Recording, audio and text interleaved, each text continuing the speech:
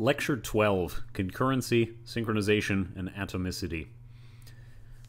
We've introduced the concept of concurrency a little bit. We've said that this leads to various problems if we don't have some mechanism of coordination.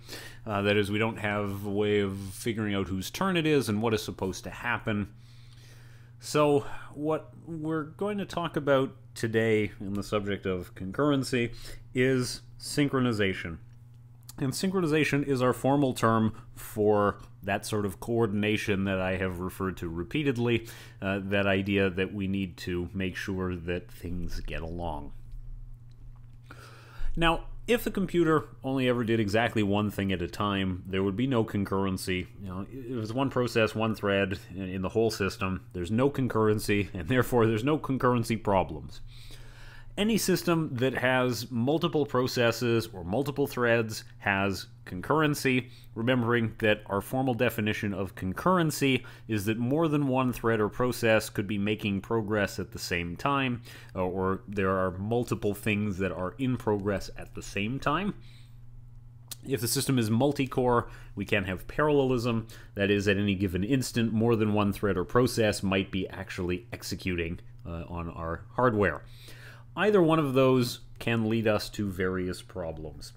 We will talk about synchronization with no strong expectation as to whether there is parallelism in the system. All that is sufficient for bad things to happen is concurrency. It doesn't really matter that much whether we have a one-core CPU. If there are concurrent processes or concurrent threads that are trying to operate on shared data, it's bad. We will get wrong answers sometimes if there is not sufficient coordination. And so don't worry too much about whether a particular system has parallelism or not. All that we need is the possibility of concurrency, and then a problem could occur that we have to defend against. Our problem is mostly caused by this.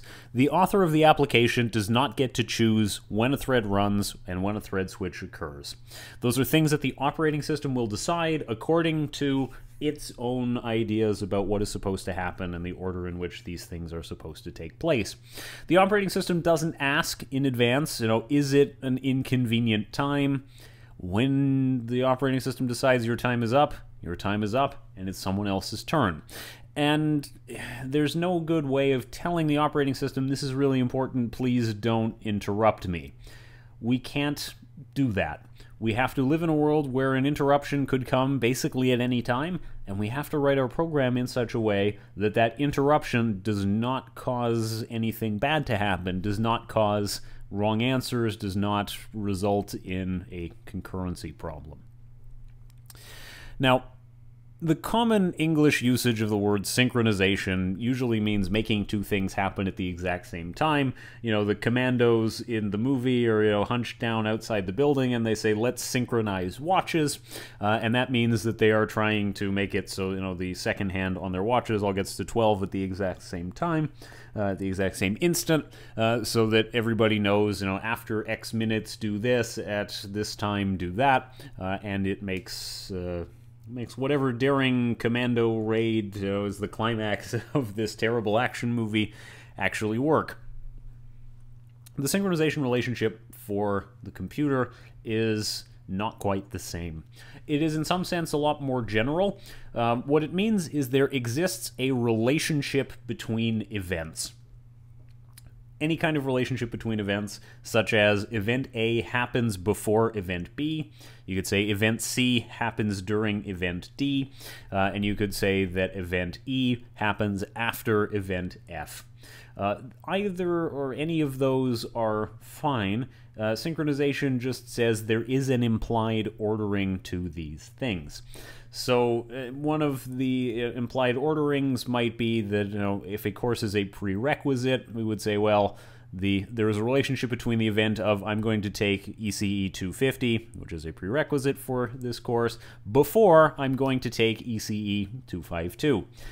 There can also be things that happen during. You can have co-requisite courses, where it says, oh, you have to take this physics course at the same time as this electromagnetism course. That's a relationship that says during. At the same time isn't quite right, but during. You could also say, oh, 252 as a course happens during the 2B term. And then there are events that take place after, and that is, you can have ice cream after you finish your main course. That is a relationship. And yes, one of these examples is not quite like the other. But anything that is represented as a before relationship, where you say A happens before B, could also be written as B happens after A. I suggest, if you want to avoid confusion, you try to sort of pick a convention and stick with it. So make it easier for the reader.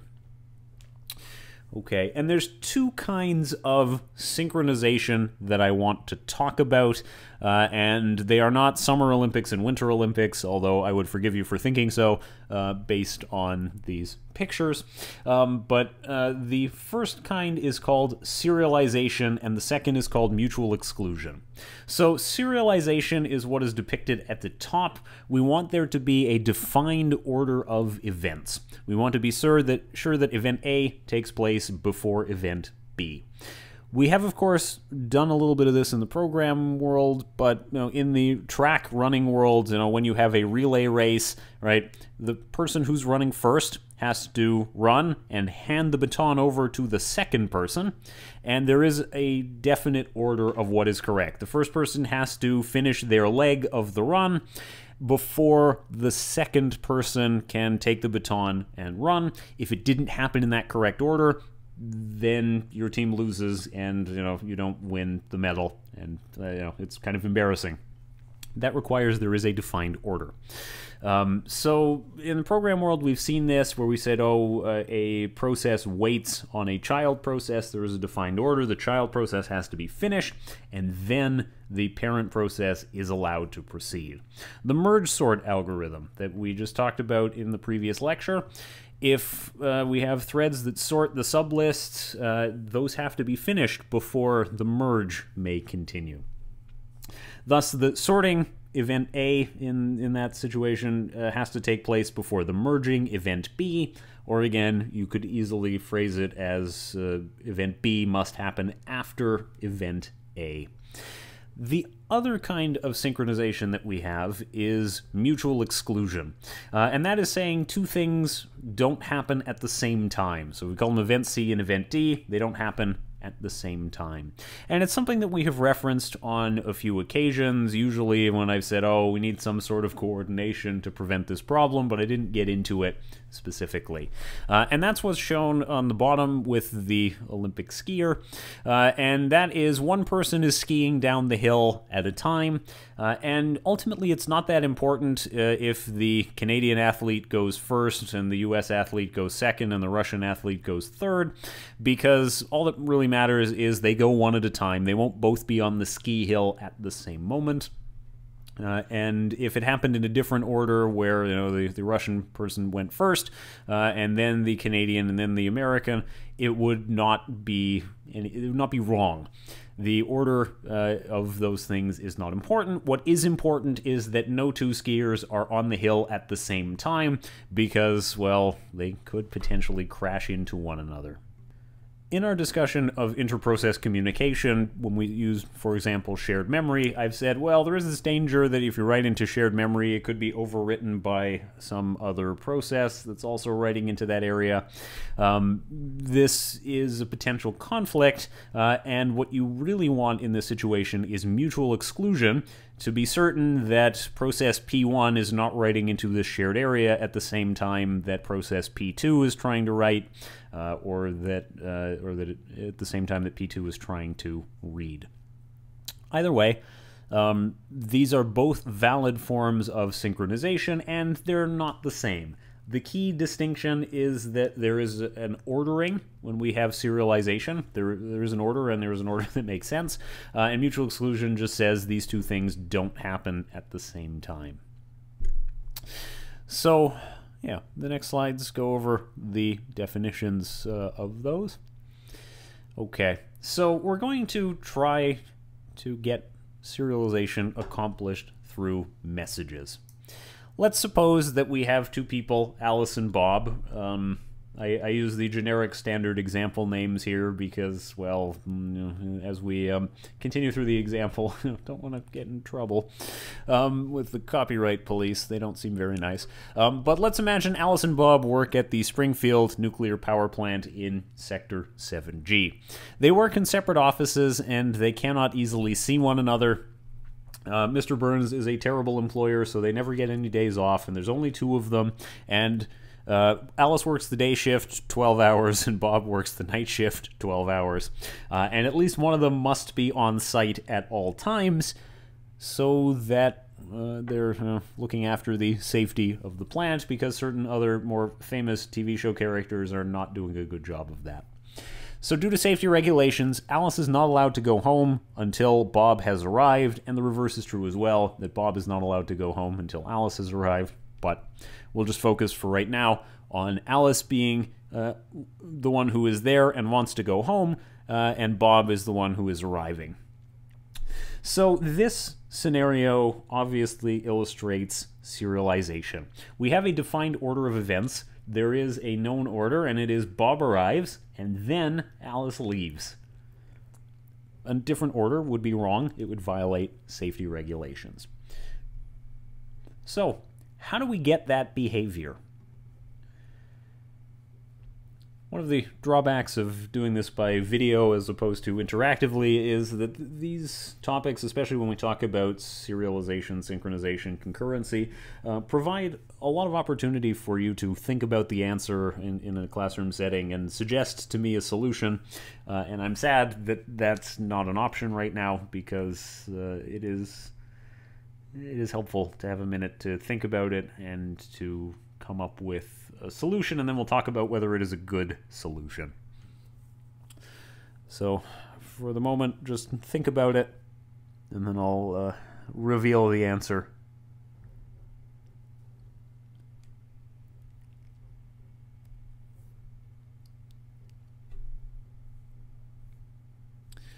Okay.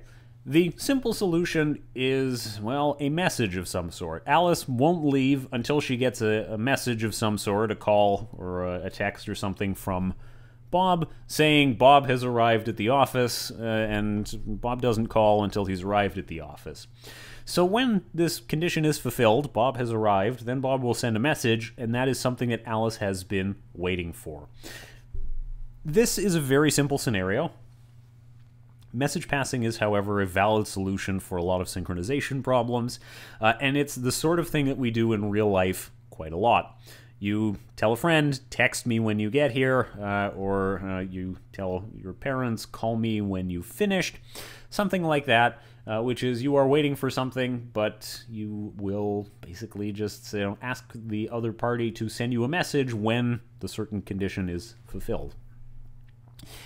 If we're certain that Bob arrives before Alice departs, we could say that these events are sequential because we know an order of events, right? If everybody agrees to the rules, if everybody does what they are supposed to do, then events happen in the correct order and they are sequential. Suppose, though, we have different events that don't have any mechanism of coordination. So at some point during the workday, Alice eats lunch. And at some point before Bob gets to work and before the shift change, Bob also eats lunch. We don't have any idea, based on what we know so far, who ate lunch first, so we would say that they ate lunch concurrently. This differs again a little bit from the normal, plain language use of the word concurrently. The formal, strict definition of concurrent in a computer program is that two events are concurrent if we cannot tell by looking at the program which will happen first. Another way of phrasing that is if there is no coordination mechanism that enforces an order on these events, we don't know what order they happen in, so we would say they happen concurrently to reflect the fact that we don't know the order. Usually, when we say something happened concurrently, we say it happens at the same time. So if you look at the clock, Alice and Bob both had lunch at 12 o'clock. But concurrency in the program is not this. What it is it's saying we don't know the order of events, and more importantly, we cannot guarantee an order of events. It is possible in this scenario that Alice had lunch at 12 and then Bob 1 hour later, or they both ate at noon, or Alice had lunch at 13:30 and Bob at 12:15. We don't know, and there's no enforcing of ordering of that. There's no rule that says that Alice has to eat lunch before Bob, and there's no coordination that makes that always the case. One of the things that this means is that on different days, they could eat at different times. Maybe today Bob is hungry earlier and he wants to eat at 11, and maybe tomorrow he's not that hungry, so he eats at 12:30. That is okay. The order of events that are concurrent could change on two different runs of the program, and that's something that we call non-determinism. And non-determinism is just a fancy way of saying that the outcomes could change based on factors that are either outside of our control, random, or just not well known. In a non-deterministic program, you can't tell just by looking at the source code what the execution order of events will be. If you have two concurrent events, one of which where a program prints 1 to the console and the other where it prints 2 to the console, these could happen in any order, so you might see the output as either 12 or 21. Unless we explicitly put in a form of coordination where we put in a rule, we enforce that rule using serialization and using our synchronization mechanisms, we could get either output. Maybe you don't care. Maybe it's not a problem what order these things happen in, and it's not wrong to see 12 and it's not wrong to see 21. However, if 12 is correct and 21 is wrong, then finding that and fixing it could be quite difficult.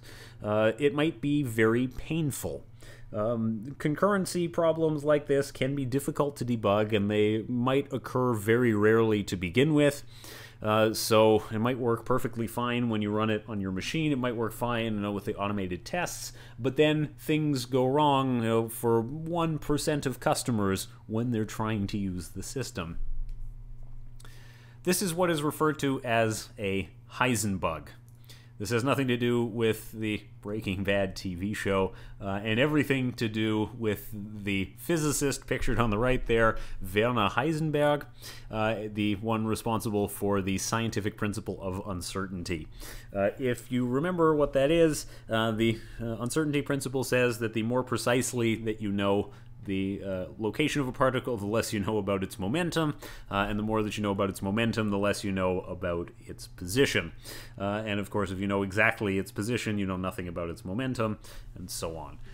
And yeah, it comes from this principle of uncertainty, because the Heisenbug is the kind of bug where when you try to track it down, it becomes somehow less likely to occur. Why does that happen? Okay, you want to track it down. You think, okay, I'm going to use the debugger. Thing is that a Heisenbug is effectively a timing problem, right? Things happen, and if they happen in the right order, nothing bad occurs, all the output is correct. If they happen in the wrong order, then some bad side effect is observed, whether that's just things are printed wrong, or whether program data is lost, or there's a crash. You don't know. So when you open up the debugger and you are going to then run the program under the supervision of the debugger, its behavior is different in terms of timing. Debugging is slower than normal execution, even if you're not stepping through it one statement at a time. Obviously, if you step through it one statement at a time, for sure it is different. But whatever you do in that case, you are running the program a little bit differently, and you might not see the problem because the timing is always consistent as a result of the fact that when you run it in the debugger, the timings are slower. By that same token, if you wanted to debug using print statements or something to that effect, same thing. If you add a print statement that says the value of x is this, well, the print statement takes work to do, and it changes the execution time of the thread, and it might cover up the problem. So those kinds of bugs are very frustrating to debug. A normal bug where the formula used is wrong, it's wrong every time. You can run it in the debugger as slowly as you want, and you can see, oh, here's somebody forgot to put this thing in brackets, and bed mass doesn't work as expected, and you end up with the wrong answer. That's consistent. That's not a Heisenbug. But these timing problems are Heisenbugs, and debugging them is significantly more difficult as a result of the fact that trying to track them down makes them less likely to occur. So here's a quick example of shared data and atomic operations. We've noted more than once now that interprocess communication is required when we have an area of memory that is somehow shared, whether that's shared between threads or shared between processes. So we have a very simple example here in which we have two threads, thread A and thread B, and for a lot of what we're going to talk about in the topics of synchronization and concurrency, we're going to just use a simple C-like pseudocode as our mechanism for dealing with it. It makes it a little bit easier to reason about by sort of stripping away extraneous details and open curly braces and parentheses and what have you that we generally don't need. And it also allows us to, if we're writing it by hand, just be a little bit more compact. So here's a shared variable x, and it is manipulated by two threads A and B.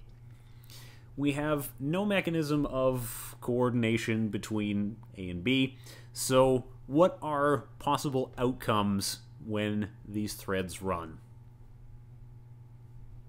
Again, I'll give you a minute to think about that.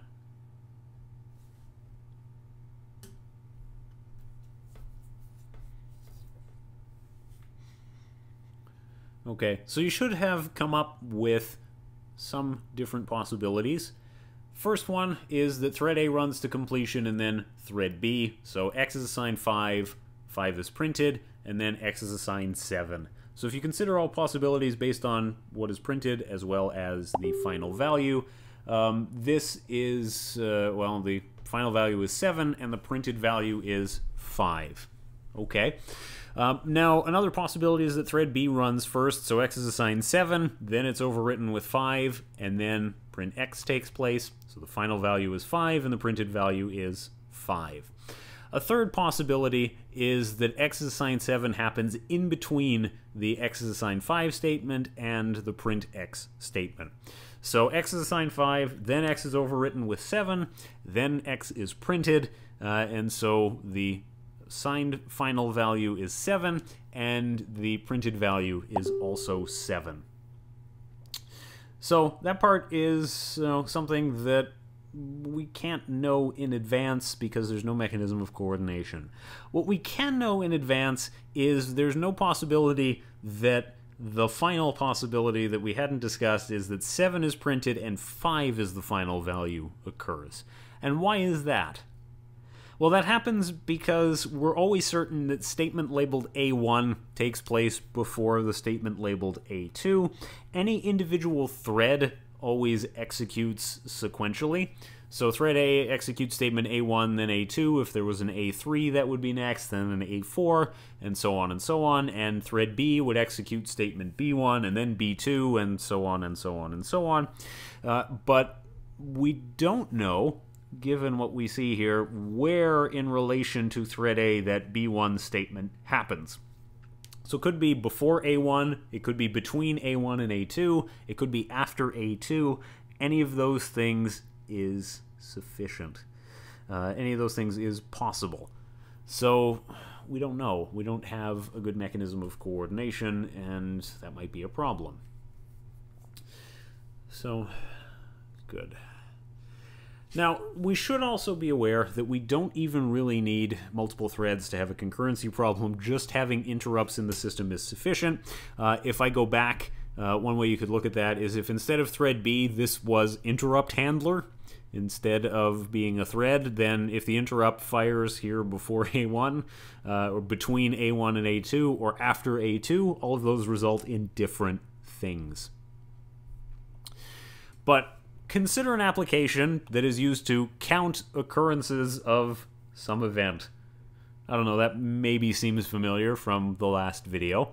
And we'll store the count in a variable called count. It might have previously been called sum, but it doesn't matter very much. It's all the same. But this time we will add some facility for the user to reset the counter. So we'll give them a reset button of some sort.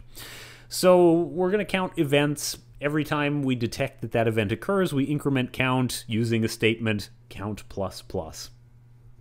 That seems like it is one single statement, but here's the thing about count plus plus. It is more complicated than it might look like. Just because it is one line of code in a C program doesn't mean it is a single operation.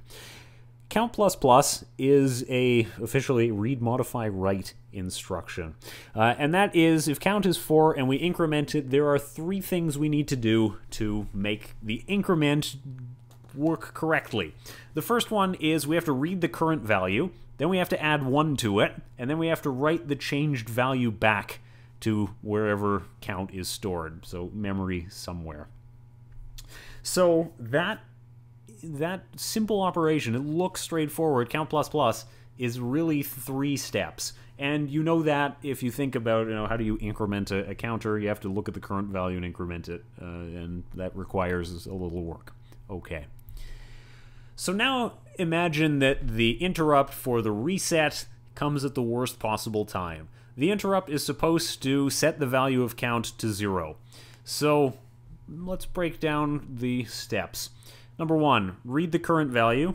So we read 4. Add 1 to the current value. Okay, interrupt happens here at step 3. And the interrupt handler writes 0 to the variable, so 0 is written. End interrupt, so our interrupt handler is done and control returns to where it was before the interrupt fired. And then the next step is write the changed value back to memory. So we write 5. Okay. That's not what was supposed to happen. That's not what was supposed to happen. The variable count at the end of the sequence has a value of 5. It should be either 0 or 1. The user pressed the reset button, but actually nothing happened. The reset action was ignored, or the reset was lost. If the reset had come at a different time, if it had come before, say, reading the value of the variable before we read 4, then the final result would be 1.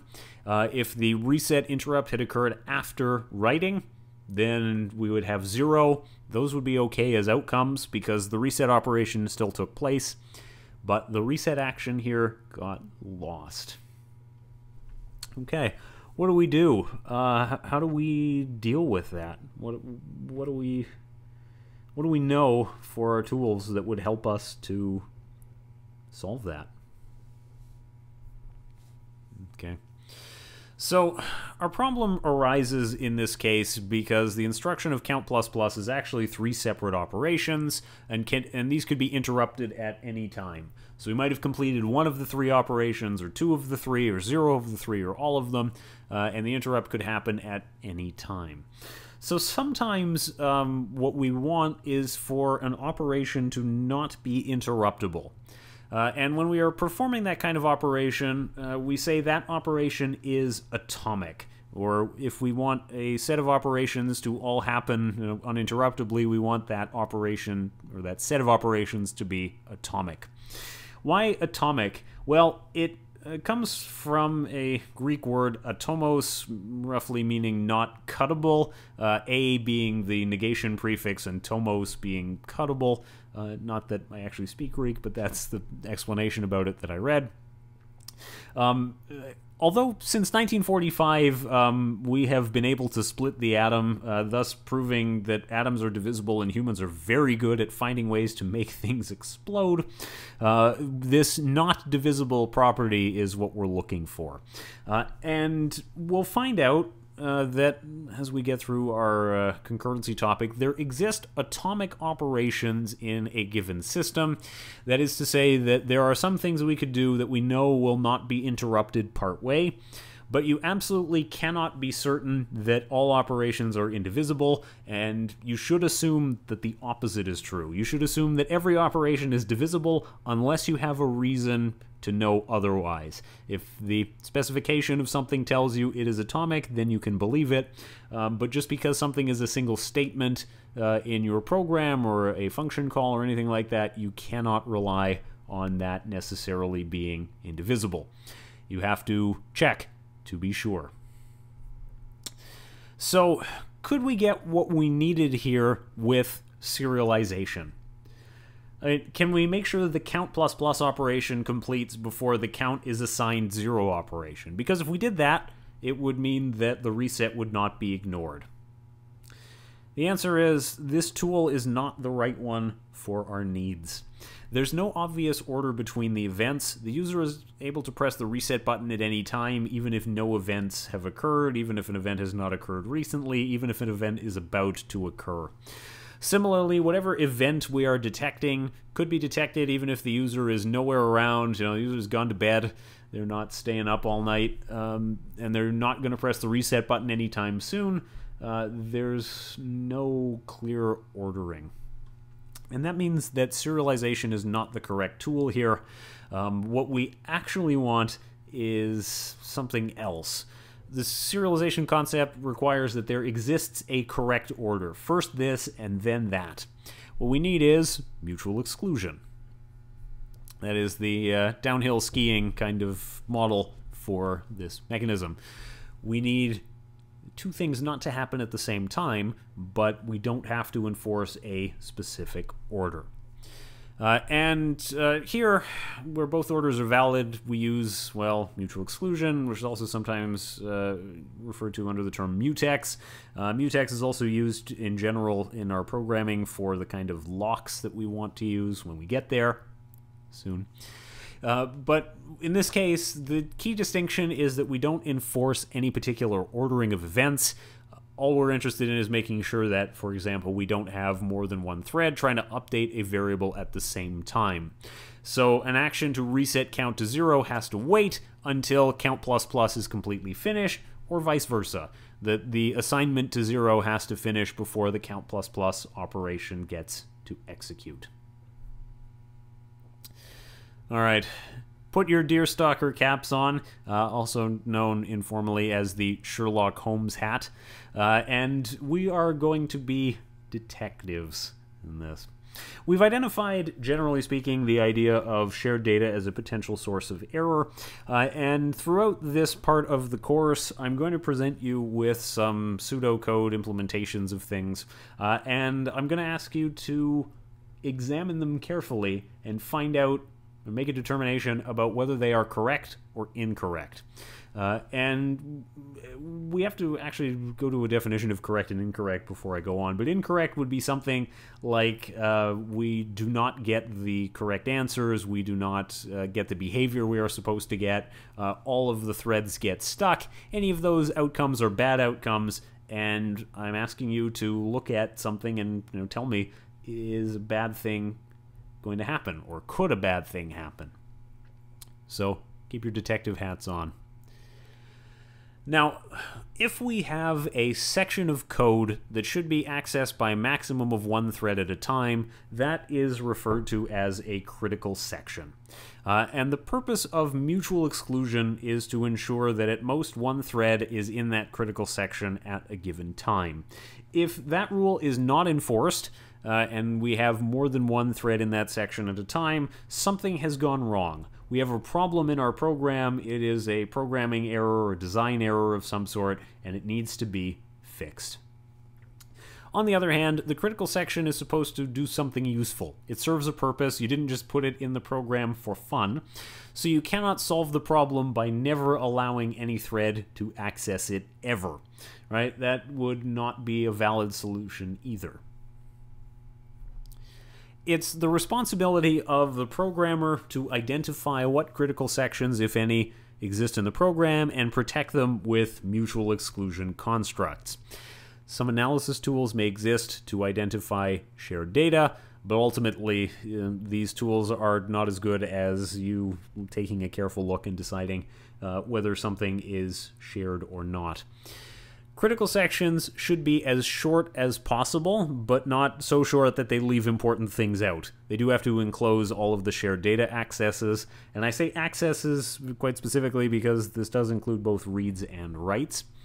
And why is that important? Well, the critical section is something that can't be run in parallel, so it increases the magnitude of the S term in your program, meaning the speed increase that you get from having parallelism is reduced. And more than that, it's impolite to make other threads and processes wait unnecessarily. I'll take a minute also to point out here that although we frequently say the critical section as though there is exactly one critical section, it is likely the case that there are multiple critical sections in your program and they are protected separately. So a thread could be in critical section X while a different thread is in critical section Y, and that's okay. For now, we just want to think about one critical section because that's the simplest case, but just keep in mind that there could be more in the program, and that's not a problem. So let's look at our first example, and it is mutual exclusion via flags. In particular, flags is a turn variable. And so on the left, we have thread A. Thread A waits while turn is not 0, just spins in a loop. Once turn is 0, it breaks out of the loop, enters the critical section, and at the end assigns turn to 1. And thread B is effectively the same, although a little bit different, which is while turn is not 1, wait. When turn is 1, it breaks out of the loop and enters the critical section and assigns turn equal to be 0. And this is a strict alternation scheme, so thread A takes a turn, then B, then A again, and so on and so on. And I want you to take a look at this, and I want you to tell me, does this work? Does this accomplish what we need for mutual exclusion?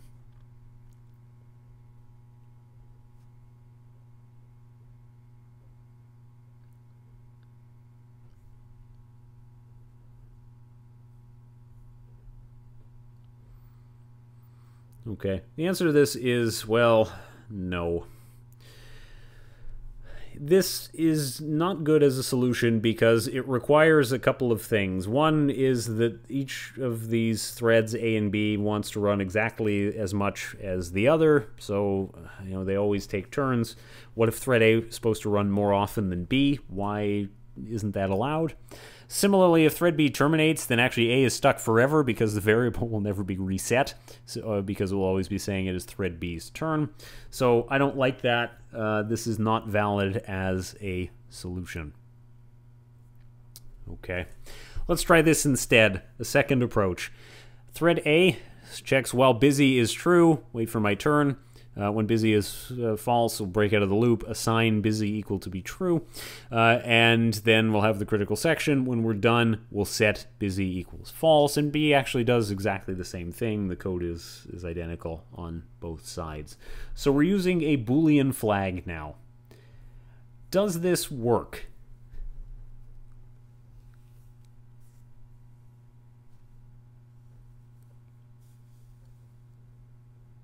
Does this work?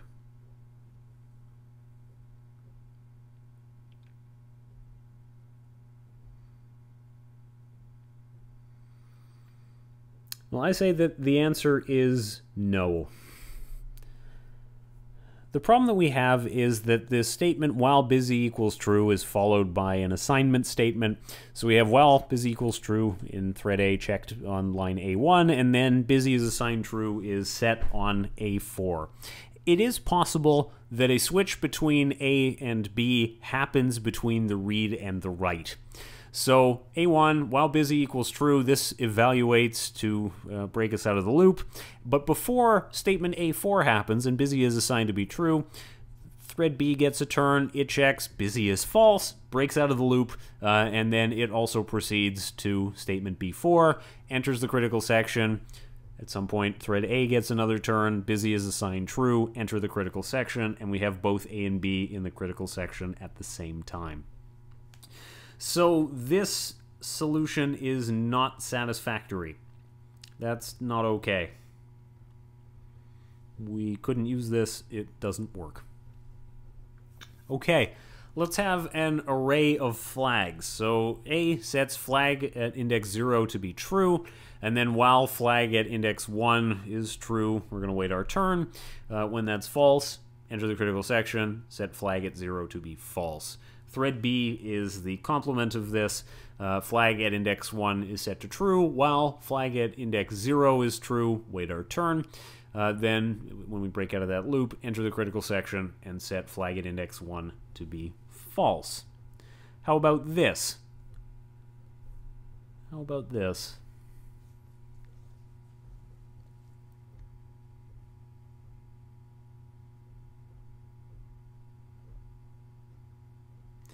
Well, I'm sorry to say that this one doesn't work either. This is also defeated by an untimely process switch. Can you see where that happens?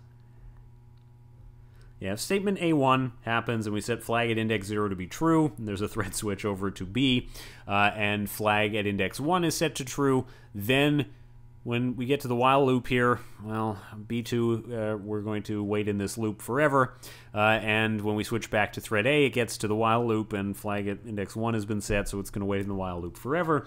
And both threads A and B are now in their respective while loops that they can never get out of. Okay, so both processes are stuck. Neither thread is able to advance because each is waiting for the other, and that's not happening. They won't be able to get to the statement that assigns the flag to false, and therefore all the threads are stuck, and they're stuck forever. This might actually be, in your opinion, slightly better than having two threads that are in the critical section, but having both of these threads stuck is not okay, and keeping threads out forever is not acceptable. Okay, so all of the attempts at a solution that we have looked at so far have basically been foiled by an untimely process switch. This is triggered by an interrupt. We've said, yeah, if everything happens, in a good way, where we are lucky on something like this, thread A runs to completion, then thread B runs to completion, and everything is fine. It's only if we have a switch between A and B that the problem occurs, and even then, only if it occurs at an inconvenient time, right? If we had a switch between these processes, at the critical section stage, well, it would be this thread just keeps waiting, and then thread A resumes. Nothing bad came of it. This does perhaps make you think of a possible solution, and that is, let's disable interrupts. And disable interrupts is, turning off the fire alarm. Why would you ever want to do that? If interrupts is disabled, then all interrupts are disabled, and that includes the ones from the user. So, like, when you as the user want to type something, you press keys, and keys generate interrupts. So those are getting ignored right now. I don't think you like that. And thread switches the scheduler would perform will also not occur, which I guess was the objective. But the system can't respond to user input or any other events for that matter, detecting a fire or detecting an incoming missile or something like that. And if an error is encountered and the program dies while interrupts are disabled, the system is basically stuck and other programs will not be able to run. So that's not cool. Yeah, this is fine. Everything is fine. Just ask the dog. So I don't think we would consider this to be acceptable. But even if you said, actually, I don't care, the house being on fire is completely fine, and, I'll just wear my burn-proof pants, actually disabling interrupts is not sufficient. Why is it not sufficient? Well, if you have a multi-core processor, then it doesn't matter if there's a process switch. It doesn't matter if there's a thread switch, because threads A and B could be executing just independently on different cores, and we can't stop that. So this kind of behavior isn't working for us, and disabling interrupts is not the solution. But actually, maybe you're on the right track if you said we need to get hardware involved. What we actually want is the ability to read and maybe write a variable all in one atomic, therefore indivisible operation. And the hardware designers were aware of this kind of problem and have kindly provided a facility that helps, and that is the test and set instruction. Okay, what is the test and set instruction? It is a special machine instruction that it always runs within one instruction cycle and is therefore not interruptible.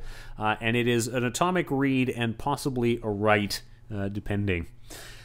This slide shows you the description of how test and set works using the C programming language. I do not want you to think for even one instant that this is actually how test and set is implemented. It is not a function, and it does not work like this. If you just wrote a function, boolean, test and set, this, that, and you said, I compile this and I run it, it would not be atomic because it is, of course, composed of multiple statements and is interruptible just like anything else. Why do I use this description? Because this is a very precise way of telling you what test and set does. If I didn't do this, I would give you a paragraph of text that says, well, the test and set instruction, checks the pointer I, and if it's 0, it assigns it to 1 and returns true, else it returns false. And unfortunately, English is imprecise as a language. And that's really true of any sort of human language, but it's imprecise as a language, and therefore there would be some room for interpretation about what did I mean, and where does the if block end, and where does this clause end. That's not okay. This is why legal documents are really long and really boring, because English is imprecise and the law wants to be precise, and therefore a great deal of time and attention has to be spent on defining precise meanings of words and precise meanings of phrases, and then composing a sentence in such a way that it is unambiguous. That's also why it's very difficult to just write a programming language that resembles English, because, well, or resembles any other natural human language, is because language is imprecise and the computer can't handle that. It doesn't know what you want if you don't express your request extremely literally. So that is the purpose of the C language description shown here. It is a very precise way of telling you what test and set does. And in one single hardware instruction, it will try to change the integer pointer that we're looking at from 0 to 1. If it was successful, it returns true. If it was unsuccessful, it returns false. It would be unsuccessful if somebody else had already changed it to true. Now, this test and set routine, as I say, is a hardware instruction. So, and because it's uninterruptible, if you have multiple threads that try to call test and set at a time, only one will succeed. One and exactly one of the callers will succeed. Everybody else gets back false. If you did succeed, you successfully changed the integer here from 0 to 1 and returns true, and that's how you would know it is your turn, that you have succeeded. So actually, to make this work, we'll put it into action. And here we have some code. Both A and B would be the same, so I have spared you the reproduction of the second part. But it is while not test and set busy, then we'll wait. When we break out of this loop, we will enter the critical section. We will assign busy to be 0 when we are done. The implementation for B is exactly the same. So yeah, we will repeatedly try to call test and set. In this case, don't think of test and set as a function, but remember the compiler will turn this into an atomic hardware instruction. And if we were successful in changing busy from 0 to 1, we break out of the loop. If we were unsuccessful, we'll wait and try again. Once we've done that, we enter the critical section. When we're done, we can set busy back to 0. You'll notice that assigning busy to 0 is a normal standard assignment statement. There's no test and unset. That is because it doesn't matter. Test and set is about changing the variable from 0 to 1, and if we do that, we enter into the critical section. If we fail, we don't. When we're leaving the critical section, we need to set busy back to 0, but if we were the only ones who entered the critical section, we'll be the only ones who got to the statement busy is assigned 0, and therefore there's no cause for concern. There's no reason why we have to contend for whose turn it is to assign busy to be 0. That happens once and only once. Okay, this test and set routine, I won't tell you to examine it and tell me if there's anything that's wrong, because we've already established it's good at what it does. It is suitable for purpose. So finally, we have something that provides mutual exclusion without the risk of things getting stuck. Stuck in this case being, each thread is waiting for the other one to exit the critical section, but neither of them is in there. This is good, but it could actually be improved. This while loop that's on the previous slide means that we're constantly checking the value with test and set, and that's what's referred to as busy waiting. And busy waiting is kind of a waste of effort. A given thread is not getting into the critical section any faster by repeatedly checking, is it our turn, and is it now? Now, are we there yet? Are we there yet? And just like an annoying child in the back seat, the more the child asks, are we there yet? It doesn't make you get there any faster, but it is irritating. So, could we improve on that? Is there a way that we could get around that? Not constantly check to see if it is our turn. Perhaps as a first idea, you thought about, well, what if we just kind of wait a little while and then we'll come back to it? So put a sleep instruction or something in there that says, we'll just wait, come back again later. I mean, that's what you would do if you wanted to, I don't know, buy ice cream or something. Imagine you're allowed to go outside again and there's a truck that sells ice cream. It's like, well, if the lineup is long, why don't you just check again a little later? Come by again on your way back. Maybe the line will be shorter and maybe it will be fine. However, maybe that's not optimal for what we want. It is probably better to use messages, because we can use messages to get serialization. We had this sort of behavior of when Alice calls Bob, then Alice is sending a message that says, I've arrived, you can leave. And when Bob calls Alice, again, that's a serialization where there is a defined order of events. Well, that's the model. Can we do that with mutual exclusion? And we will find, of course, the answer to that is yes. There is a way that we could achieve our goals for mutual exclusion without busy waiting through the use of messages, through the use of communication. However, that's going to be in our next topic, so I invite you to think about that a little bit between now and the next video. You might choose to watch it right away, but if you don't, then just between now and then, you should think about it a little bit and see if you can come up with a mechanism for that. Otherwise, I will see you in the next video.